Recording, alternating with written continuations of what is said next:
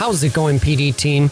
I've got a fun tutorial for you today. While this project might seem easy for most of my users, it has a few tricks that you'll definitely not want to miss out on. So why would I make a project like this? Well, it works great for edit transitions. You render out a couple hundred frames and you cut what you want in the transition points of your video edit. While this style has a specific look in this concept, it can be changed while maintaining the technique I'm about to show you. Everyone needs a ribbon generator in their toolset library. This technique used in this project can be used for much more than just ribbons. With that being said, let's dive in. This project is broken up into three main sections: the path generator, which I called ribbon maker, the tracer object, which traces the position of the ribbon maker, and then lastly, the actual geometry. One of the main techniques I'm going to show you is getting the ribbons to render out properly once you merge these, because these are swept. There's 5 sweeps on here, and what happens is when you connect these, you lose the ability to have random colors or segmented colors, separated colors out. So this technique I'm going to show you helps fix that in the Redshift renders. So loading up the IPR, you can see we're showing the 5 colors of this rainbow. If you were to normally generate this, you run into 2 issues. It doesn't sweep right, or the textures don't show. So I got a fix for that. Okay, with that being said, let's build this thing out. Okay, here I'm in a blank project. We're going to start off by making the position generator. So to do this, there's a few ways. You could add a null and use the vibrate tag, but that won't get the results to kind of sweep around in a circular fashion. So to do this, we're going to click the null object, call it ribbon position, and then holding shift, I'm going to click and add a new null and call this position Z. Hold shift again with that selected and do position Y. With this position Y selected, I'm going to change this to a sphere and make it rather large. And so what we want to do is we want to take position Z and pull it out, and then position Y is going to move up and down, and then this guy is going to get rotated like this on the heading. So this is going to rotate randomly on the heading, and this is going to slide. So what I'm going to do is I'm going to right click on the position Z and go to rigging tags protection. I've got a shortcut up here, and I'm going to uncheck Z. I'm going to add another one to Y and uncheck Y. So we're locking the position so that way we don't mess up our rig. And then this one, we're going to add a rotation on the heading. So we can try this out. You can see heading works, Z works, and none of the other properties work. So there's our simple rig. Next, what we're going to do is we're going to use the all new fields to animate this. So I'm going to start off with position Z, right click, animation tags, and do field driver. So with our field driver, we want to animate the position Z, right? So I'm going to right click on position Z and go to field driver add. In our properties, we're going to put -400 to -500, and we're going to adjust these values in a little bit. So this is just moving forward and backwards 100. Let's do -200. There we go. And then next what we want to do is we'll go to our fields section and add a random field. Now, to get this to work properly, you need to place it inside of the position Z. This is important. I'm going to zero out the position. I'm going to turn off it in the viewport. So if you don't place this in the object that it's moving, you run into some issues. It'll kind of glitch out. So we'll set our animation speed to something like 50, and I'll set this scale to 1000, and I'll put the random seed to 1. Let's crank up the speed, and there we go. So you can see it's randomly moving in the Z depth. Let's try the seed, the size. There we go. Okay, so it's moving in and out. Perfect. Let's get this to spin around. So I'm going to go to the ribbon position, right click, same thing. I'll go to animation, field driver, then we'll click on the ribbon position here, and we're going to do the heading. So right click on the heading, field driver, add, go to the field driver, go to parameters. I'm going to do -360 and +360. Go to the fields tab, click the random field, and we'll need to add this into the group here. Set the speed, and we'll set this to 0. So our rotation noise is set to 0, and this random seed is set to 1. And we'll do seed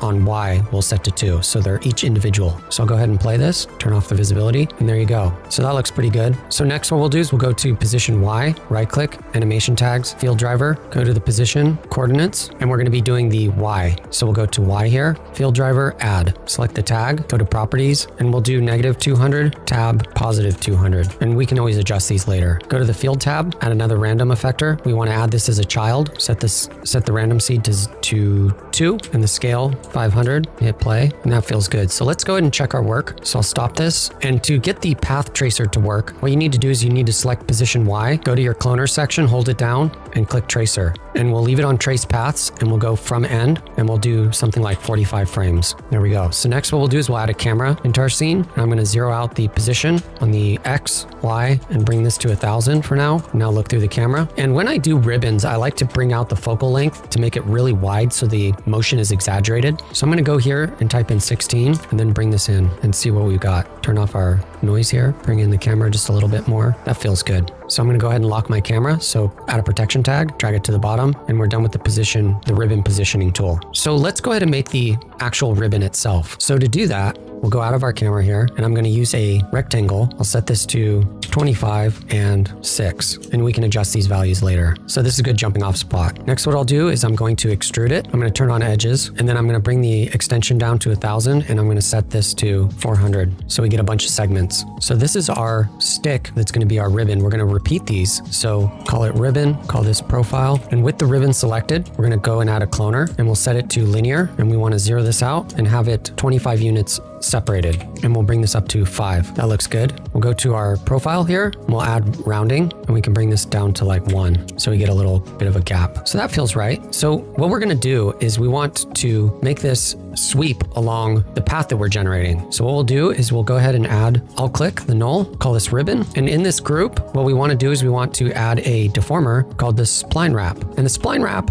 works great, but you get weird results when you try to do it to a cloner. So I'll show you what the result will be. So we'll add our tracer into our spline, and it does this. So we need to change the direction because we're in the Z, because our object is going in the Z direction. You can see it's facing Z, it's going the length. So we click Z, and you get a weird result. So to fix this, what we need to do is we need to add this cloner to a connect object. So what I'll do is I'll go to connect and hold down Alt and add it to a group. And then when we update, you can see it works now. Now using this connect will give us errors when we use it with the Redshift shader, getting these bands in different colors. So I'll show you a fix for that. So I'm going to go ahead and disable, and it still works, which is really cool. So the next thing, you can see we get some weird twisting action happening. So to fix that, we'll go here. You can see when I play it, it does weird twists. So to fix that, what we can do is we can add an arch, put it on the flat plane here, and bring this to like 350. And then in our spline wrap, we can set the rail to this. And I like taking the arch and rotating it so it's facing backwards like here. And then what you can do is you can move this up and down to get the right angle. So I'm going to drag it down so that the ribbon is kind of facing upwards a little bit like that. Now our tracer object needs some adjustment. You can see we're getting some polygons happening here. So if I turn off the edge mode, you can see we're getting clear subdivision issues. So to fix that, in our tracer, go to the object tab, and we can actually change this from linear to something like B-spline, and then set this to uniform. Then we don't need so many segments. We can bring it down to like 4, just so it smooths it out. So I'll go 1 click, 2 clicks. Also, you can see some polygonal geometry here. That's with these subdivisions. So what you can do is when it's time to render, you go to your ribbon here and you crank this value up to like 1000, and it'll smooth it out. Now this ribbon will animate quickly, so you won't see these polygons. It renders out fine. So I'm going to lower it so it plays back faster, and we can see what we got so far. Now I want this to taper off at the end. So what I'll do is I'm going to go to the ribbon here on the spline wrap and go to size and bring this down like this. But you'll notice there's some curves. So I'm going to just right click spline preset and say linear. And there we go. Now, if yours is folding on itself,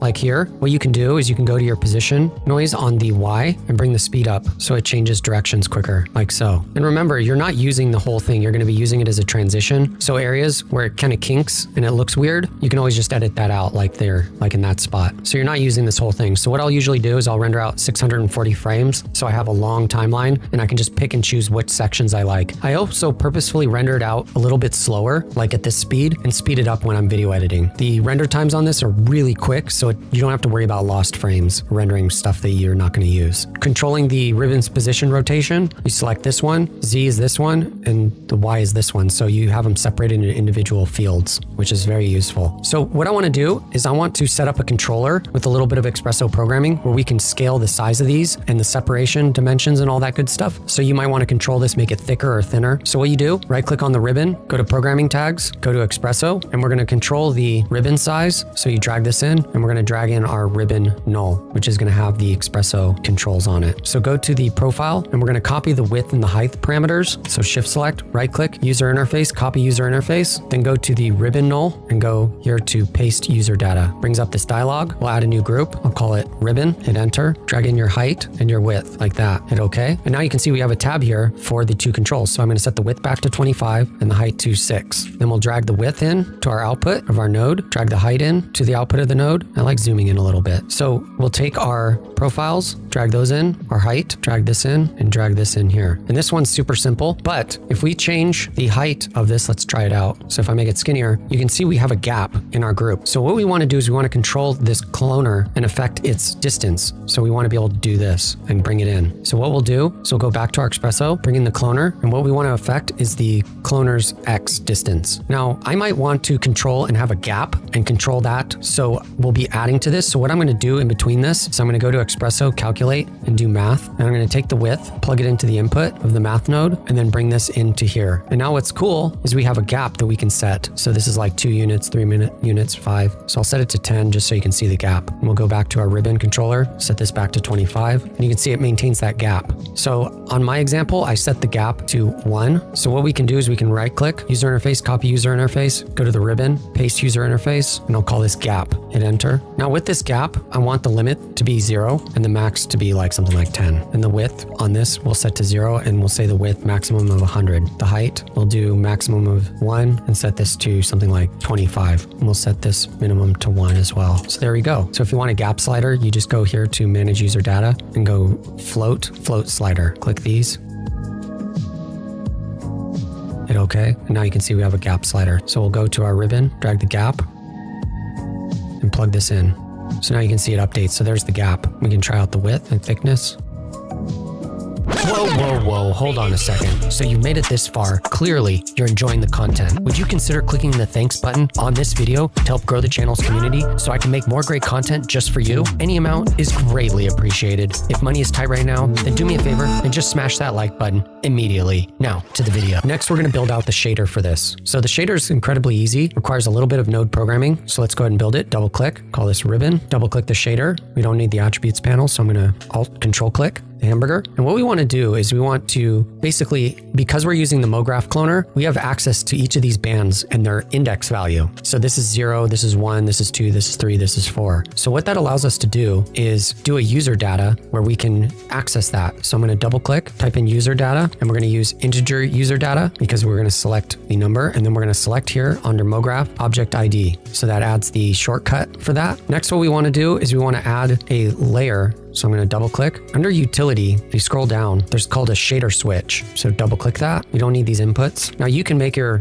rig where you do the shader colors as like user selectable. I'm not going to do that. There's other videos I've covered that show how to do that. So we're going to take our user data and plug it into the shader selector. And then we're going to go to out color. And then what we can do is we can make red, orange, yellow, green, and purple. And these are colors from Skittles, by the way, if you're wondering why I'm picking these colors. So now if I go here and apply the texture to our cloner, turn on IPR, you can see it works. And one thing that you're going to notice that's a fix is I'm not using this connect object. If I was to have this connect object enabled, the texture won't work. So you might be thinking, oh, well, I can just undo weld and undo texture. That doesn't work. So when I use the connect object for a cloner that uses a material with multiple user datas plugged into it, I will turn off the connect object and it works kind of like a null. Now there's 2 objects that you can use, the connect object. You can also use the subdivision as well with it disabled. It works the same way. So there you go. Now one last finishing touch that I did on this material was I added sparkles. So you can double click and type in flakes. So to get the flakes to work, we would use a bump map, plug in the normal into here, plug this into the bump channel and bring this down to like 0.25. And we're going to change it from height field to tangent space, which is normal maps. And then we're also going to use the flakes ID, which is a black and white value. So I'm going to do a change range and I'm going to use a number change range. You don't need the inputs here. So I'm going to select and hit delete. I'm going to select the output of the flakes ID into the input and I'm going to bring it into the roughness channel and then we'll see what we get. Now I don't have any lights in the scene, but you can kind of see there's the sparkles appearing. If you look at my texture for my example that I built out of this ribbon maker, I plugged in the user data shader switch color fields into the emission as well. So I have a HDR that's lighting the scene that's giving me hard shadows. So what I did is I loaded up the shader switch into the emission and brought the shader value on the emission channel up to like 0.4. You can use your own values, but this kind of self-illuminates and gives it kind of a vibrant look. I also did the change range from the flakes in the roughness and also in the sheen. What sheen does is it gives us a reflection on the edges that are facing away from the camera like a Fresnel, and I plugged in that flake into the roughness as that as well. With the reflection roughness, flakes gives you this main highlight, and then I added it using sheen as well, so the areas that pull back into space give the reflection a nice look as well. My biggest takeaway with this project is that you can use the connect object where it's disabled to merge a cloner where you have a shader switch in it. So it's kind of like a dummy connect and your textures still work. That's it for this tutorial. I hope you found this useful. Thanks so much. Don't forget to like and subscribe so you don't miss out on more content. Thanks for your support.